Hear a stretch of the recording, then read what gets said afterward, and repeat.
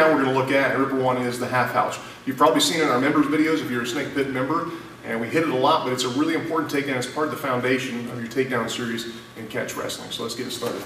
Starting out again, collar and elbow. We're just keeping it simple, working from a typical tie that you spend a lot of time in.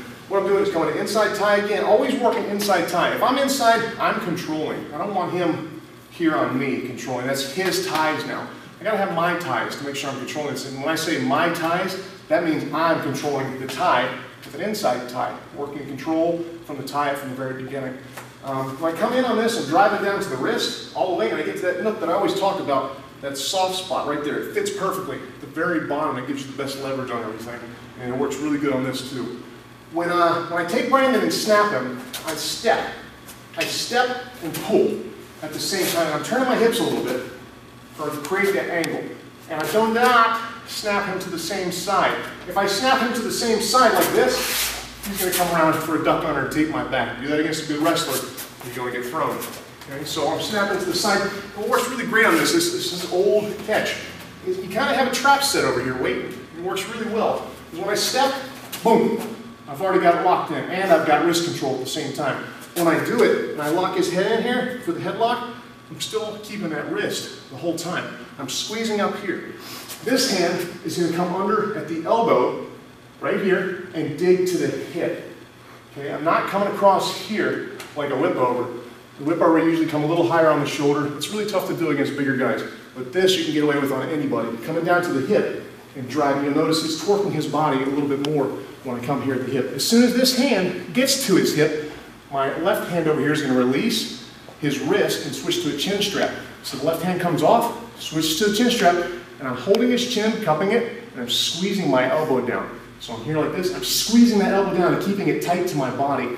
And here comes your pivot. It's something we've worked a lot on. If you notice, my right leg's forward, so it's perfect. I'm not going to be crossing my feet in here. I'm here like this. When I start the pivot, I'm turning and looking at the same time. So I step, I start turning and looking at the same time, pivot back, works down, finish the takedown. And we'll finish with a submission on this. It's important to have the underhook here. Look how I still have the chin strap. To get the submission, I'm going to sit out here, and I'm going to squeeze my elbow to my side. And arch up just a little bit. And that's your next one.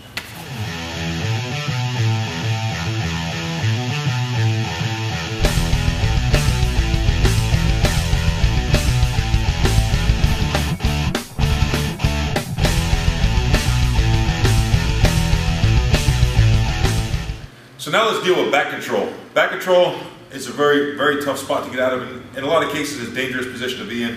So we're going to give you two options today for working out of back control when an opponent has his legs around your waist or both hooks in. All right, so if Andrew has my back, first thing I want to work on, of course, is protecting my neck. I need to get my defensive position first. So as he's controlling and fighting for a choke here, I want to work and try and get his arm to that side of my head here if I can. Ideally, this is the best place for me to be. If I can get his arm on this side, my neck is no longer in danger. There are other things I need to watch out for, but the majority of the danger is on my neck. From here, I need to clear his hooks. I got to get his legs out from my hips. So I'm going to pummel my legs back. And what I mean by that, I'm going to kick straight back and come inside of his feet one at a time. So I kick my right leg straight back, and I come inside here of his heel.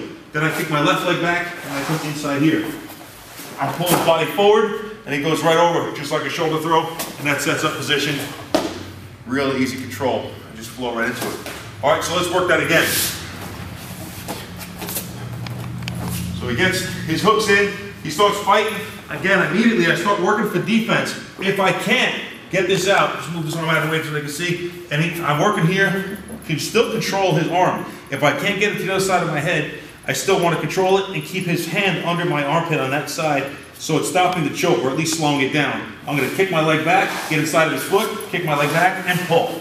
As soon as I pull him over, I can transition right to side mount or bicycle, any kind of top control position.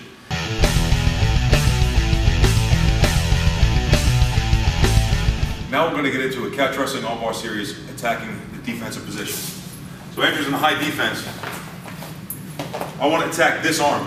In order for me to attack this arm, I got to get his weight off of it. If he's strong and he's heavy, it's going to be hard to attack. So I'm going to drive my weight into him, pushing him out 45 degrees that way.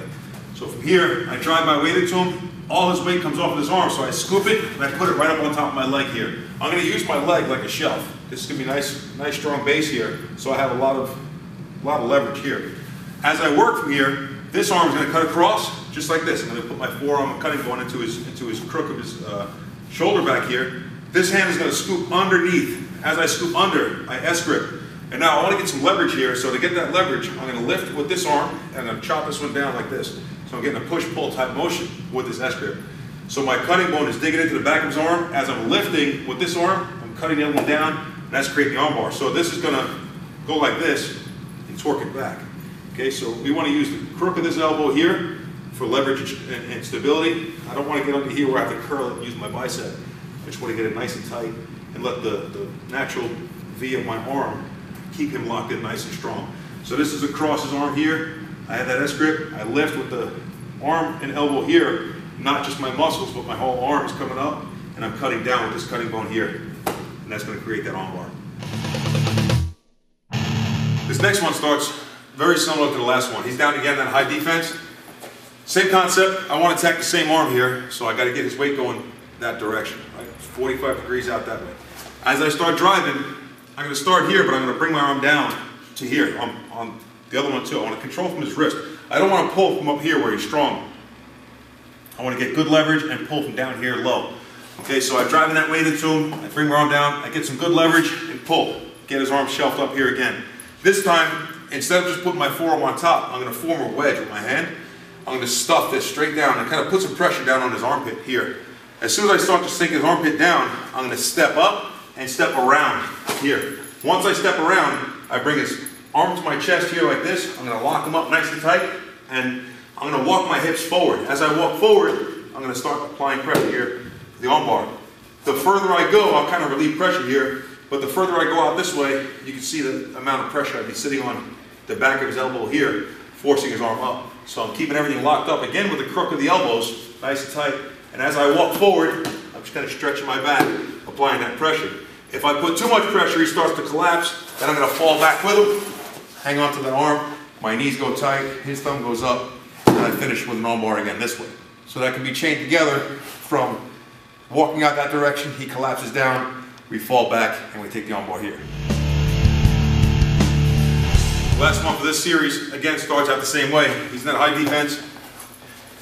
I get his arm nice and light by driving his weight 45, get down to the wrist, I pull it up, I shelf it again.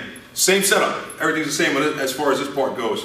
Control him again, I come up, this time as I step around, I'm putting my feet together here. Depending on what I want to set up is going to determine which arm has to go through. I'm going to do a rolling arm bar, and I want to roll over my left shoulder, so that means that my left arm is going to hook onto his arm here. As I do this, I'm going to kick my leg back to his stomach here. This one's going to hook under his neck.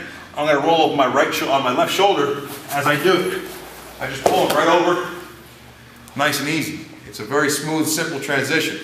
Okay, so let's bring that back up and do it again. So everything up to here, we got to this position, we stuffed him, we got around here. Now, once we position here, my left arm, the arm closest to his legs is what's important here. If I roll this one, it sets up a different arm bar. Not wrong, just different. This one is going to hook through here. Okay, my crook of my elbow goes to his elbow. You can padlock your leg if you'd like to. I personally like to.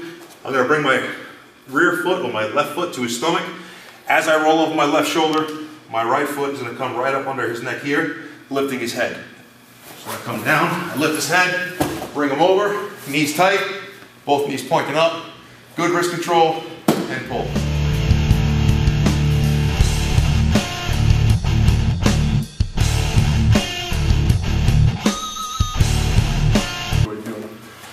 So again, starting here and a collar and elbow, locked up with Brandon. I'm working that inside tie, coming here, and I'm working that wrist control, trying to keep everything started from the same page.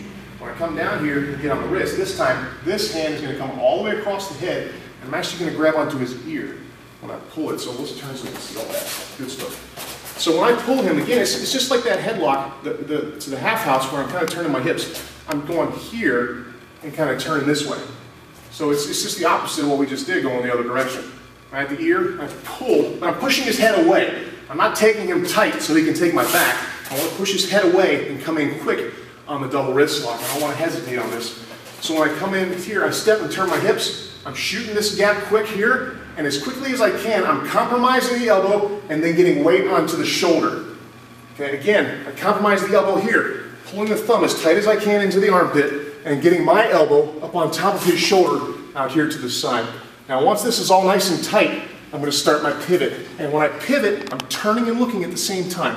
So everything's compromised, the hand is tight, my weight is down on his shoulder to keep him down, so I'm kind of pushing this motion. I step, 1, 2, turn foot, corkscrew down, and keep my grip. So we've already got the grip, so we're going to finish it with the submission. You see how tight everything still is? I haven't lost anything here. I'm putting his thumb up close to his armpit here, squeezing up this way. Another way to make it tighter is taking this elbow and pushing down a little bit there. But what I want to do this the authentic way, is get off my knees. I'm going to take 2 steps going to my right, stepping with the leg closest to that direction. 1, 2, I'm going to drop my hips down, roll them up. He's already tapping, but we got to finish it. So I'm going on the head and pushing down right there to finish this submission.